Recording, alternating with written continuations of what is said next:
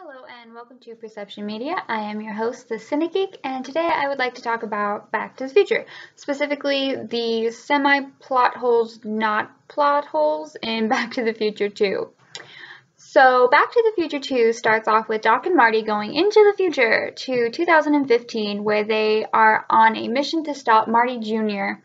from committing a crime that ends up with Marty's entire family kind of imploding. And they're relatively successful.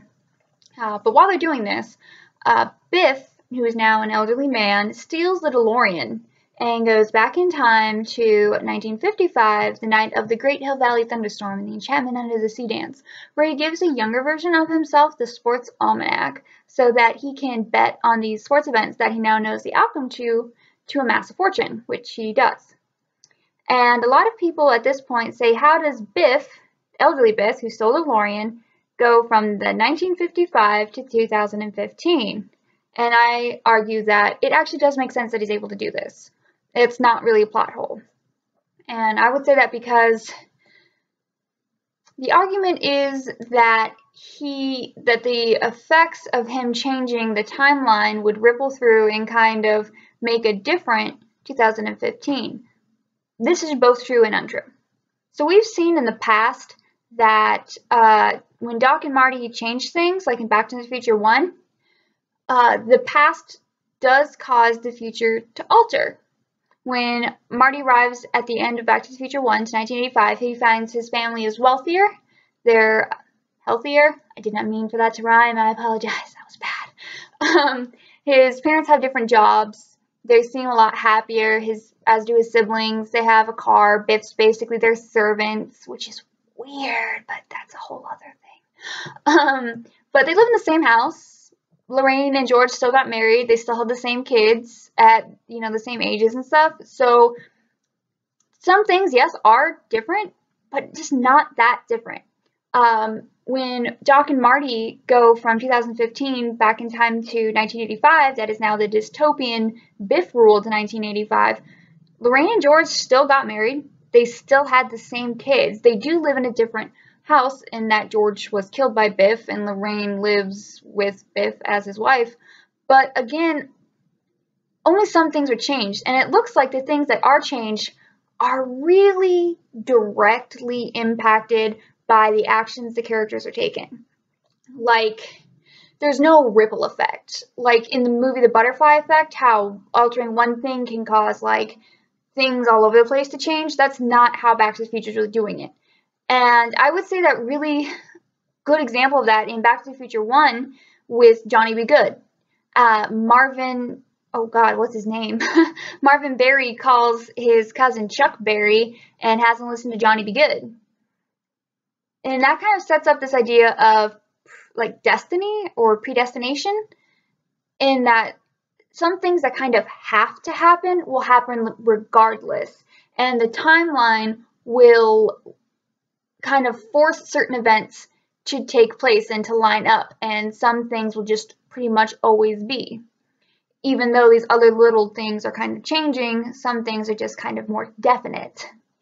And when the characters are kind of directly affecting something important like that, time still has a way of causing things to kind of happen. And I'm such a nerd. I read the comic books because Bob Gale is working with someone and he actually is making comic books for Back to the Future.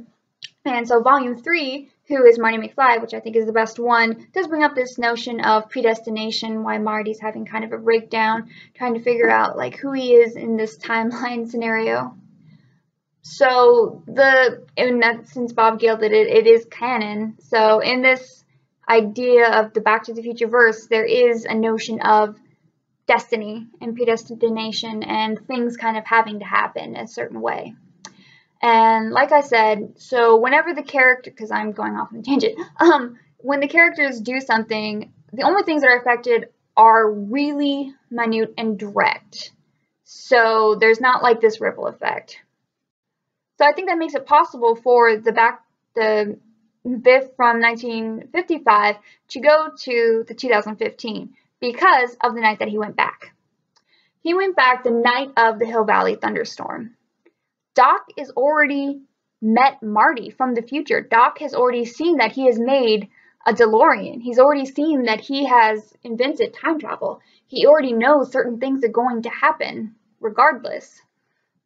So it easily sets up this idea that those things are going to happen, and it makes it completely plausible that Doc still does make the time machine, that still would have existed in that either of those 2015s for Biff to have been able to steal and use. That still makes it plausible for Marty to know Doc, because Doc probably would have made a point to meet him and get to know him maybe sooner than he had originally in the most original timeline, where again, Bob Gale said that Marty met Doc when I think he was 15 and he broke into his lab. So all these things still could happen because Doc was already aware of them. Had Biff gone back in time before those events, like before, when was it? Like November 8th, had he gone back to like October 1955, then it would be very plausible that none of these events happened and it wouldn't make sense to any of this. It would all be a paradox. But because he went back on the night of the thunderstorm, the night Marty went back to 1985, because Doc was already aware of these things happening, of everyone's existence, of everything that he was capable of, it makes it possible for that 2015 that Biff returned to be very similar to the one that he left. So because, you know, maybe Marty was meant to marry Jennifer and they were meant to have Marty Jr. and Marlene. And by the way, Michael J. Fox looks pretty cute as a girl, which is weird. Because those things may be meant to happen. They were meant to live in that neighborhood despite any differences in their pasts. Those things could still be that way, like on a destiny meant to happen scale, as I mentioned earlier. So other things might be different, but since those are the characters and that's what we're focused on, we didn't notice any difference because in his family unit there wasn't much of a difference to have. Yeah, so I think in general, you know, when people say those things didn't need to happen, it makes sense that they do. And it does make sense that Back to the Future happened at all, because a lot of people kind of say, well, why not just tell Marty, because then the actions that he takes are going to change the future anyway, so why go into the future at all? And again, it comes back to the whole destiny thing and predestination and time itself making decisions of its own accord, which would be really creepy. So Doc and Marty prevent Marty Jr. from going to jail and have Griff, in his place. Well, what if time, like I've been saying, could alter the past to make it align with the future so that a paradox wouldn't occur? That'd be creepy, but kind of cool if you think about it. So Doc and Marty make this change in the future, and then they go back to 1985, and then all other shenanigans, but they end up back in 1985 at the very, very end.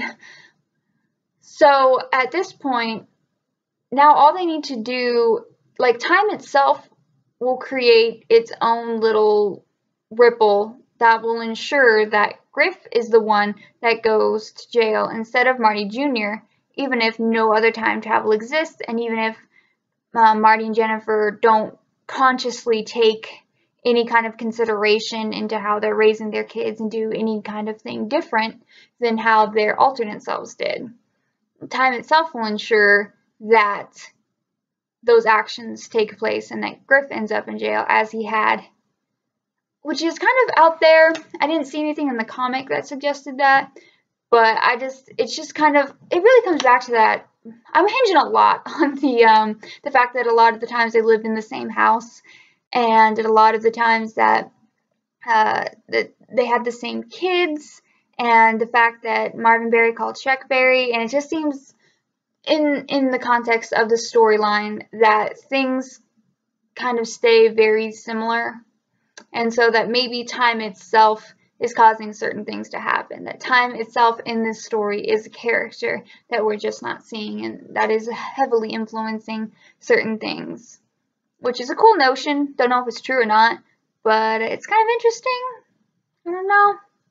I like the idea that it all makes sense and there's no loopholes in the Back to the Future, because it's really hard to do time travel. So yeah, that's basically my idea. Feel free to insert your own ideas, or if you think I'm like super wrong, or if you see another plot hole. I really like coming up with theories that insinuate that Back to the Future is a movie with absolutely no plot holes. And I'm sticking to that. Anyway, I've been the Cine Geek. Thank you for watching, and we need a Moon Knight movie. Have a good day.